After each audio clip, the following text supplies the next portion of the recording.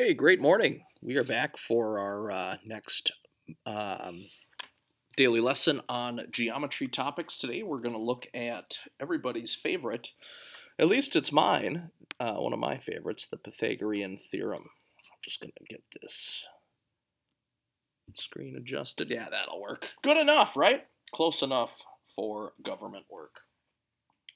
So Pythagorean theorem, we are going to be focusing in on right triangles today. Right triangles, again, have a single 90-degree angle, and that will always be the largest angle within that triangle. Pythagorean theorem states that a squared plus b squared will always equal c squared, and a and b are the two what we call legs of the right triangle. They are the two shorter sides. They always meet at the 90-degree or right angle. So that's where the right angle is formed, where A and B meet each other. A and B are interchangeable. You can flip-flop. A doesn't have to be the shortest leg. B does not have to be the longest. They can, be either or. But side C is always diagonally across from that 90-degree right angle. That is known as the hypotenuse, and that is your longest side in a right triangle. So we are going to use the Pythagorean theorem. I'm going to give you two of the three side lengths in a right triangle, and then your job is to find the missing third side length using inverse operations to find that value. So in example 1, I've got my two legs. A is 5, B is 12, or you could say A is 12, B is 5, either way. And then C, your hypotenuse, is x. So I'm going to just go right ahead and plug in A squared plus B squared will equal, I don't know, squared, C squared. So 5 squared is 25, 12 squared, 144. That will equal c squared. So I'm going to have 169 equals c squared. To get c alone now, we know that to undo a square, we will square root both sides. Now technically, c, the hypotenuse, could be positive and negative 13. However, since we are talking side length of a triangle, I am only going to use the positive square root because of this context. So 13 inches would be the length of the hypotenuse. Okay, let's take a look at example 2. Here I have a right triangle. Notice that my hypotenuse I'm given in this case is 30. 18 could be A or B. I'll just call it A. And then x will be my B value. So I'll say 18 squared plus x squared will equal 30 squared. So 18 squared is 324 plus x squared will equal 30 squared, 900. To get my variable alone, I'll first subtract 324 from both sides and have x squared equals 576. And then finally, to undo the square, I'll square root. And again, technically there will be a positive negative answer, but we are only using the positive square root today since we are talking side lengths. Positive square root of 576 is 24. So 24 feet would be that height of the right triangle. Examples 3 and 4, we are going to have some non-integer, non-whole number side lengths of a right triangle. So totally fine where we can round to the nearest hundredth. 2 decimal places would be AAA. Okay. This is an isosceles right triangle. Since A and B, the two legs are equal to each other. They are congruent. So 2 congruent side lengths would make that an isosceles right triangle. So A and B are congruent, so I'd go 7 squared plus 7 squared equals x squared. So 7 squared, 49. 7 squared is another 49. That'll equal x squared. 98 equals x squared. So when you square root, here's where you start scratching and maybe sniffing a little. Do I smell what that square root is going to be? Well, I don't know. This might be a good time for a calculator. You crunch it out. I'm going to take a field trip and get mine. Sprint.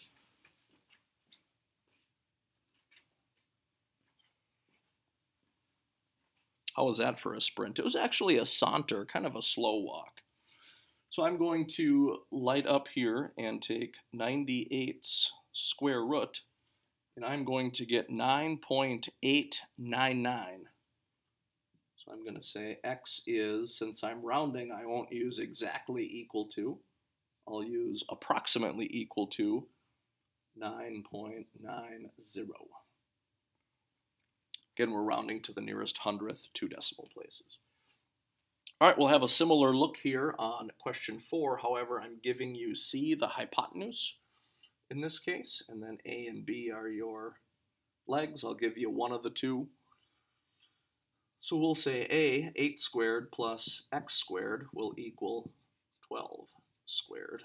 8 squared, 64, plus x squared will equal 144. Subtracting 64 from both sides, I will have x squared is equal to 80. And then taking the square root, 80's square root, well, it's really close to 81, right? So it should be just below 81. So just below the square root of 81, which is 9. So just under 9. Let's light that up. 80's square root. We have x is about equal to 8.944. So since my next number is 4, I'll keep 94. The next set of examples here are checking whether or not the given side lengths form a right triangle. So you're just going to check, does a squared plus b squared equal c squared? So does 3 squared plus 4 squared equal 5 squared? Does 9 plus 16 equal 5 squared, 25? Yes, it does. 9 and 16 does equal 25. So I would just answer this question with a simple yes. Question 2, does 3 squared plus 5 squared equal 8 squared? Does 9 plus 25 equal 64?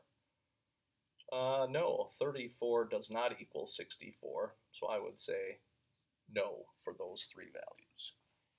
All right, a little curveball here for you on the 9 square roots of 2. Does 9 squared plus 9 squared equal 9 times the square root of 2 squared? Kind of a goofy one. 9 squared is 81. 9 squared is 81. And then when I square something, remember, I multiply by itself. 9 square roots of 2 times 9 square roots of 2. 162 equal. So I'll multiply my outside terms, 9 times 9, 81. And then my inside term, square root of 2 is square root of 4. Well, the square root of 4 is just 2. 81 times 2 is 162. So yeah, 162 equals itself. And this is actually a 45, 45, 90 special case, an isosceles right triangle. All right, for the trick question for today, notice that 13, 5, 12, if you just go A, B, C order, it's not always given to you in that, ascending side length. Notice 13, the first number given is the longest side. And we said the longest side is always the hypotenuse. So if I need to plug in 13 for C, 5 and 12 for A and B. So does 5 squared plus 12 squared equal 13 squared? 25 plus 144, 13 squared is 169. 25 and 144 also equals 169. So I would say yes for question 4. All right, couple of the word problems here. Please draw a picture. Draw it out. There's no better way. So we got a person traveling 2 miles north, 3 miles east, and then another 2 miles north. We want to know how far is the person from their starting point as the crow flies. So what that means is the straight line distance. How far is A to B? Well, what I'm going to do is put the 2 right triangles together and make one big right triangle.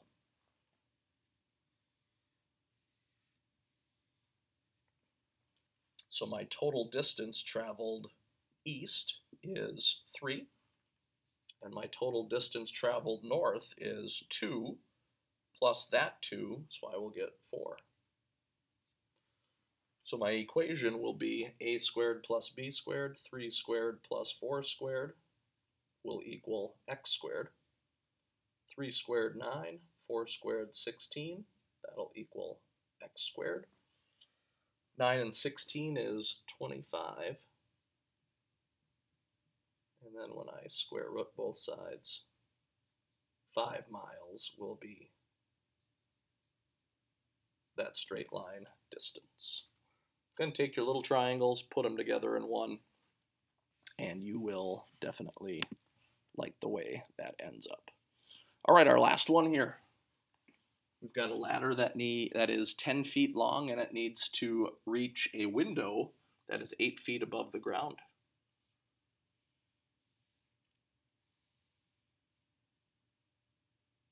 So here's my little house. I got a window.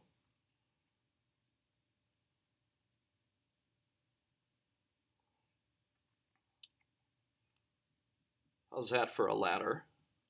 I hope it's good. So my ladder here is 10 feet long. It needs to reach a window that is 8 feet above the ground. So how far away from the building should the bottom of the ladder be placed? So I'm trying to find this leg length, again across from the 90C is my hypotenuse, which is 10. So I'm going to say x squared plus 8 squared equals 10 squared. So x squared plus 64 equals 100. Subtract 64 from both sides. I'll have x squared equals 36. Square root both sides. And that missing length there, the base of the ladder should be 6 feet away from the bottom of the building. So that does it. It's a great day for a little Pythagorean theorem. Thank you, Pythagoras. You are my hero. Have a great day.